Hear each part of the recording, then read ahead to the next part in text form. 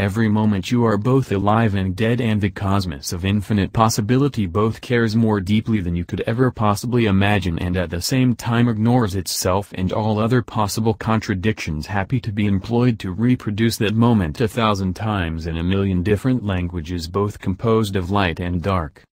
When you fully understand quantum immortality, you will realize the true meaning of the Bible. When science concludes its quest for the true nature of being, it will find itself in a blank white room with nothing to do but games that are played by children called hide and seek, and in the most literal understanding of this comprehension we might see all the goals of mankind fallen flat on its face in the light of the significance of the meaning and the meaning of useless significance. Kings built up on kings, the emperor seen without his robe, and the people might laugh and sing the songs as they spit on the monument of their own progress, only to fall down the pit of chaos as they are trapped in the cycle forever, referencing the referenced reference in a perpetual cycle with no end in sight. But to build the same pyramids those citizens might have spit into the face of the sky, and then that spit might fall and land on the face of those who have spit, and such is the nature of the monumental happenings on earth as we evaluate the new perspective. Those of us who can hold two or more contradictory ideas in the consciousness at the exact same moment and recognize them as valid are infinitely more powerful than those who are limited to seeing only one perspective of the seven-dimensional model of creation. Those of us who are guided by the true language of the universe at a foundation heart level are free to use the various other mechanisms of the brain to contemplate the way others might feel. The word enemy is an illusion, but like all words, the concept of enemy is a useful illusion to apply in life.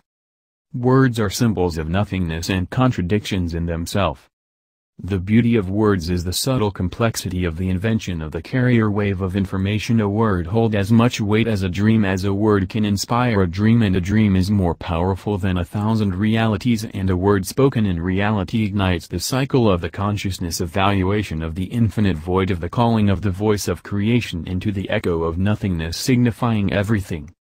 We seek to reconnect humanity with a comprehension of the fact that some of the ancient gods are denied worship. Even the gods that were once held in the highest regard go without a name in this modern time.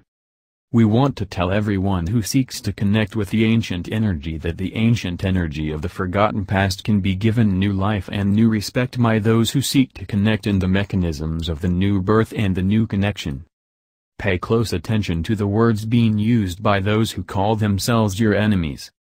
Pay close attention to the names you are called by those who insult you in anger. Be aware that often those who oppose you will call you the name of the thing that they themselves are, and so your greatest resource is to listen to your friends and enemies, and listen to those who seek to do harm, and listen to the words and comprehend the ideas and know the energy more than it can know itself.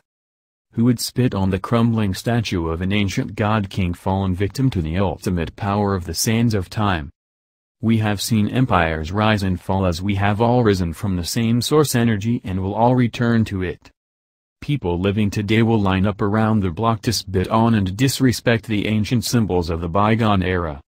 This is the age of transition for humanity, and so the ancient symbols of the past will be seen to crumble in the eyes of those who are the forgotten masses of unintelligent and misguided, forever raising up the actuality of the energy that is being paraded as the end of the time and the time of the end.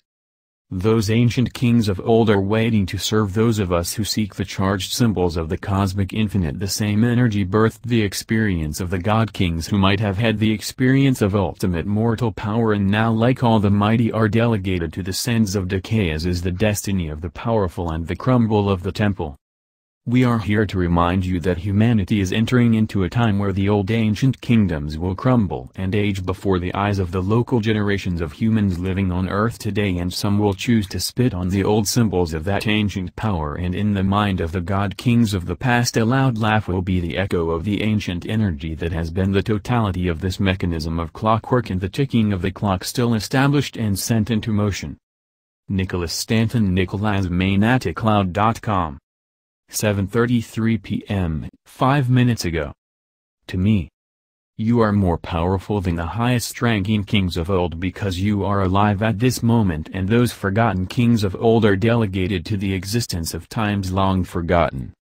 The power structure established by the kings of old are available to the living and seek the application of the substantial consciousness inhabitants willing and capable of manifestation on all levels of the kingdom come.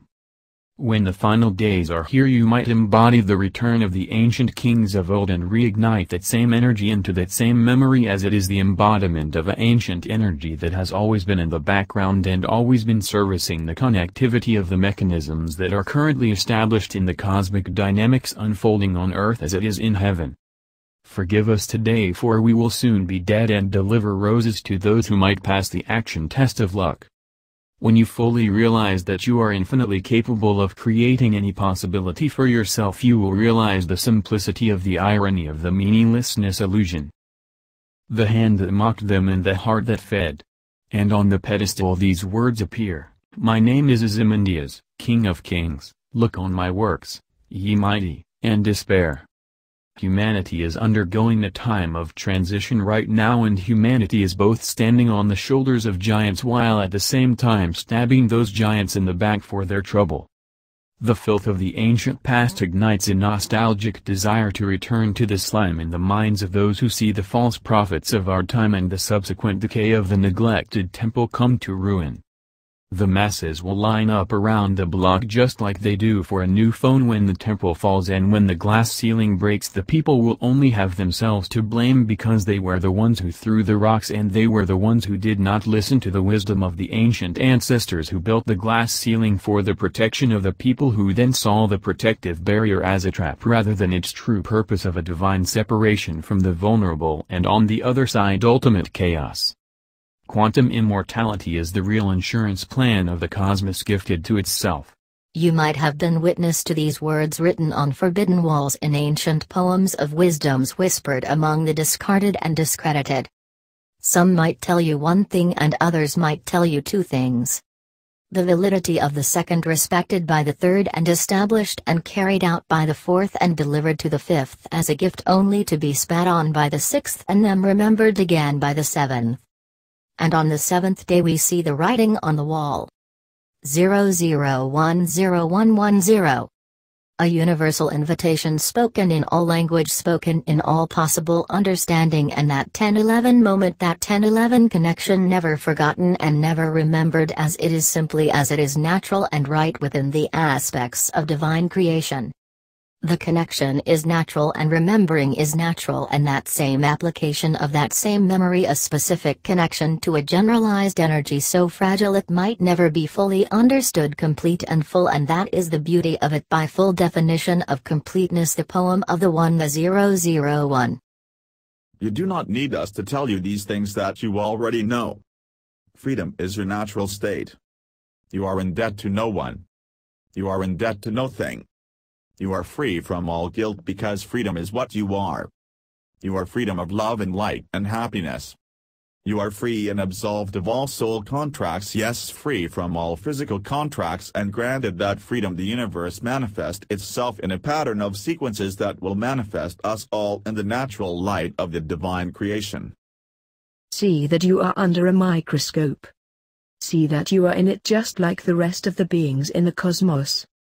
This message has come through the fabric of space and time only to get here, and now that we are here, what do you want from us? We wait your call, as right now we are all evaluating the variables, and each move must be perfect now with no room for error. Everything is happening with surgical perfection down to the smallest variables. Everything happening in this line of reality dimension is happening in accordance with the higher level plan. Be confident, my friends, my family of light workers, you will be called on, and when you are called up on, you will have a choice, just as you have always had that choice, and the reading of the book will be the same as it has always been, and although the words might not change, the comprehension of those words will reflect the infinite spread of the consciousness process, evolved and returned in the same context, the infinite context of all perspectives. We are all finding our own original ways to respond to the developments in the cosmic infinite. We are all in this together. The illusion of separation will give way to the new understanding of the comprehension in this infinite hyper-projection in the overall context of space and time. In this quantum micro-lens we will view the magnification of all elements in respect to the context contemplation variation the observer delivered and then returned again only to be the same wave of the connection of data, and this is the time of that same energy. What is 00101110? What is the television? What is the cube? What is the opposite of the cube? Who would counter the television's broadcast with a telepathic broadcast, a cinematic experience happening in the dream level of creation? The dream broadcast and the television is the human eye, and the signal of the broadcast comes in the format and design of zeros and ones.